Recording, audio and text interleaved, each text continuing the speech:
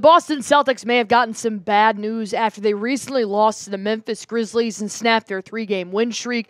The Memphis Grizzlies are a very aggressive ball team. They're also very good on offense with John Morant. You also have Marcus Smart as well and Jaren Jackson Jr. But to beat the Boston Celtics by 6, there was some reason or some way the Grizzlies had to outplay Boston in order to win at their own home court in TD Garden. And I'm afraid some opponents have now figured out how to beat the Boston Celtics, which could be some bad news moving forward for Boston if they do want to try and be back-to-back champions this year. So once again, they lost 127-121. No, you did not have Al Horford, but you did have all your starters back in. You had Jaylen Brown, Jason Tatum, Derek White, Kristaps Porzingis, and the rest of the group. So how did the Boston Celtics lose to the Memphis Grizzlies? Well, unfortunately, Taylor Jenkins kind of had a plan that ended up working out really well for Memphis, and, they targeted Jrue Holiday on offense. And we know Holiday hasn't played the best this season when it comes to his offensive game. Defensively, he's one of the best Boston Celtics players out there. He's one of the best defenders in the NBA. But offensively, last year he was the best three-point shooter from the corner. This year, we're not just seeing Jrue Holiday making the shots that he normally is. And that's okay because you've got Jaylen Brown. You have Jason Tatum. You have Kristaps Porzingis, Derek White, Peyton Pritchard. You've got so many offensive weapons that if Holiday maybe scores 8 points a game, he's a guy that only averages about 12 points per game anyways. Well, if you've got a guy like that, then you don't really need to have him score constantly the way that maybe a Jason Tatum or a Jaylen Brown need to play because they're trying to also win an MVP this year. So now that you have the Memphis Grizzlies, who left Jrue Holiday wide open around the three-point line, it's starting to make me feel like, have some defenses figured out how to take down the Boston Celtics? And I have a quick question here for you guys, and I'm not saying Jrue Holiday is the answer to this, but knowing that now defenses want to leave a certain player open from downtown or maybe even inside the three-point line, do you guys think the Boston Celtics have a weakness on offense? If so, who would that player be? Right now, Jrue Holiday hasn't played the best offensively, but you could also put Derek White in there the last 2 games. I'm not saying Derek White is a weak spot. I'm not saying that we do have a weak spot. But if defenses are going to continue to single a player out, who do you guys think would be that player that now needs to adjust to possibly a new standard set by the Memphis Grizzlies and Taylor Jenkins' defense moving forward going up against the Boston Celtics? Because this could be game-changing for a lot of teams out there, not just the Memphis Grizzlies. Because when you look at what Jrue Holiday did when he was left wide open, holy cow. Yes, he did have 23 points. Congratulations, Jrue Holiday. Round of applause. But on 17 attempts from downtown, you hit 4 3-pointers. And then taking a season-high field goal attempts from Jrue Holiday, 26 field goals, and you only made 8 of those. You weren't even in double digits in either of these stats. Do you know what these percentages come to? 30% from the field. 23% from the three-point line. So, honestly, yes, the Memphis Grizzlies picked a good player to single out in this ball game alone in order to take down the Boston Celtics. And we remember last year when Steve Kerr came to TD Garden and they decided to make a game plan 5 minutes before tip-off, and the game plan was to single out Jaylen Brown, and Brown's like, okay, and just drain 5 threes in the first quarter. That didn't work. But the Grizzlies kind of took that plan and just geared it more so towards Holiday. And it's not that Holiday couldn't drain 5 threes in the first 5 minutes if they decided to do that. But Holiday doesn't take this many shots.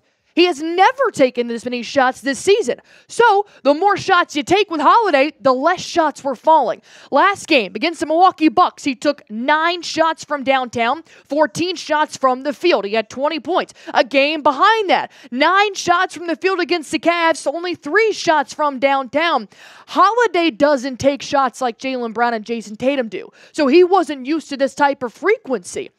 So, it does turn out to be a good tactic, but they picked the right player, and now Holiday, I don't think Holiday is going to be like that again. I think he'd be ready next time, but they were completely thrown off by this game plan, as they should. And Joe Mazzulla even said, that's a tough tough game plan to come in there with. He said it's a bold strategy. He's an all-star who shoots over 40% from three. I think it's a risky one. I've thought he handled it great. We empower him. We want him to shoot any shot where he's open. And I think that's a huge gift because now we're going to see it again, and it's going to be great for us. Number one, you got to love Joe Mazzulla's response to this, just saying, like, bold decision by Taylor Jenkins and the rest of the Memphis Grizzlies who wanted to have this, but Mazzulla is now going to adjust. So, yes, this could be a new tactic for defenses, but that is a very risky game that happened to work out in this one scenario with Jrue Holiday. You go to next game and you try to single out Derek White or Al Horford or Jaylen Brown, it's just going to go downhill from here. But the reason why they targeted Jrue Holiday in this situation is because we do know Holiday hasn't been 100% money on offense so far this season like he was last year. Because we know we love him from a three-point line. He only went 4 for 17 against the Grizzlies. But last year, he was the leading three-point shooter from the corner, and in the first 3 months, October, November, December, he was shooting 64% from downtown in that corner three. Now, through the first 3 months of this season, he's dropped 34%. He's now shooting 30% from the corner threes. So he's not where he was this time last year. Hence, a decline in offensive production. Can he get better? Absolutely. And next time a team hopefully leaves him open for 17 attempts for downtown, he can at least make over 5. If you want to be great, at least make half.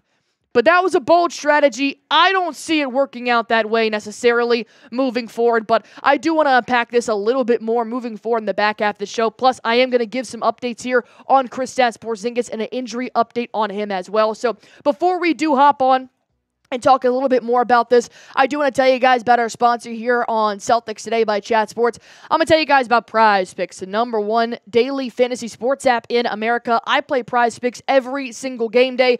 You guys should too. Why? Because it's super easy. All you guys have to do is just pick more or less on a player's projected stats, and you can win up to 100 times your money with as little as 4 correct picks. Not to mention, they also invented the flex play. So even if all of your picks don't hit, you can still win up to 10 times your money by playing the flex play. So if you guys want to go on ahead and get started, test out your skills. There's football, basketball, hockey, even Call of Duty for those e-gamers. Well, all you guys have to do is just download the Prize Picks app. Use promo code CLNS. This will give you guys $50 instantly when you play your first $5 lineup. Download the Prize Picks app. Use promo code CLNS. And you can win, you will get $50 instantly when you play your first $5 lineup. Prize Picks. Run your game. Jrue Holiday took nearly 40% of the Boston Celtics' first half shots, I should say. Holiday has never been in this position before. If he is again, he will now adjust to it. But the reason why this could be so detrimental to the Boston Celtics, and not even a Holiday, maybe if it's Derek White taking nearly 40% of the first half shots, maybe if it's Al Horford taking nearly 40% of the first half shots, it's going to be an adjustment for any of the Celtics because the way the Celtics offense works is that they thrive with being that spaced out, well-rounded offense. You know that when Tatum has 17, not bad, but not great for the MVP that we're coming to love. Because you know Jaylen Brown can pick it up with 25. You know Sam Hauser can come off the bench and have 20. The Boston Celtics develop Mazzulla ball, which is find the best open shot. So if that means making 12 passes and then you end up with a layup, not a three-pointer, that's Mazzulla ball. So they're going to give Jrue Holiday that green light 24/7 because they know Holiday can do that. But Boston thrives in a well-rounded offense. That means everybody is making something of their offense. So when you have a player that's singled out, and that means the defense is getting a lot more physical on everybody else to just really single out Holiday, that means Brown, Tatum, Kristaps, White, they're all now some of them are being double-teamed because you're not guarding Jrue Holiday. That doesn't allow Boston Celtics to work the way that they normally had. Not saying they can't work anymore. But I do think that Joe Mazzulla is now going to have a challenge on his hands where he's going to have to figure out how to get the offense involved even when a team decides to single out a person. And then Kristaps Porzingis, who did play with Jrue Holiday in that game, he said, look, he's such a chill and such a selfless guy that he was like almost uncomfortable that he's so wide open. He has to shoot it every time, you know? But obviously, he knew that. You can catch on to the defense singling out Jrue Holiday. But then Porzingis said, look, he's a very experienced player. But still, I think it kind of caught him off guard a bit. You know, we were telling him, just let it fly. And we'll live with the result. Tonight, he just didn't have a good shooting night, which, you know, can happen. And I didn't have a good shooting night. So Porzingis is also saying, look, you know, we definitely could have helped him. We could have gotten more open. But also in that sense of this is the first time Boston has seen anything like this since last year when Steve Kerr decided to do this, and it was Jaylen Brown of all people. The player has been in MVP conversations. So now when they just did it randomly on a freaking Saturday night in the regular season, obviously they were thrown off guard. But the beauty of this is, so I guess it can be good and bad news, Mazzulla loves a challenge. If you think this is going to scare Mazzulla away, if you think Mazzulla is going to go throw out all of his plays and just rewrite new ones or do whatever, you're wrong. Mazzulla is probably glad Taylor Jenkins threw something at him like this because you know he can get bored in the regular season. Now that they're going to adjust, I think the number one thing to keep an eye on is if defenses do this again, which player will they single out?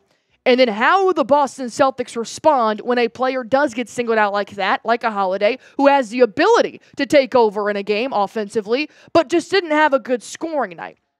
Now you're going to have to adjust mid-game, and maybe that can be intertwined in some practices moving forward. So I do think that with the Boston Celtics now knowing that this is going to be something to look out for, Mazzulla and can almost thank the Grizzlies for presenting something that we're glad we didn't figure out in a 7-game series in the playoffs.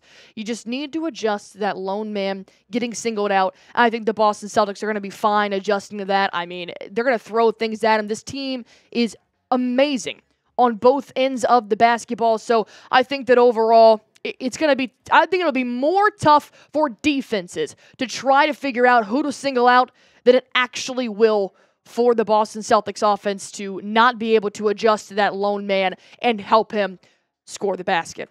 So I have a question for you, and let me know, does this new strategy worry you? I'm not worried. I think Joe Mazzulla is probably going to knock it out of the park with whatever he comes up with in terms of an adjustment. So I'm not worried. I'm going to type N for no, but you guys let me know. Type Y for yes in the comment section. And I told you guys I'm going to give you a quick little injury update here on Kristaps Porzingis. He rolled his left ankle in Boston's offensive possession before the foul on Aldama.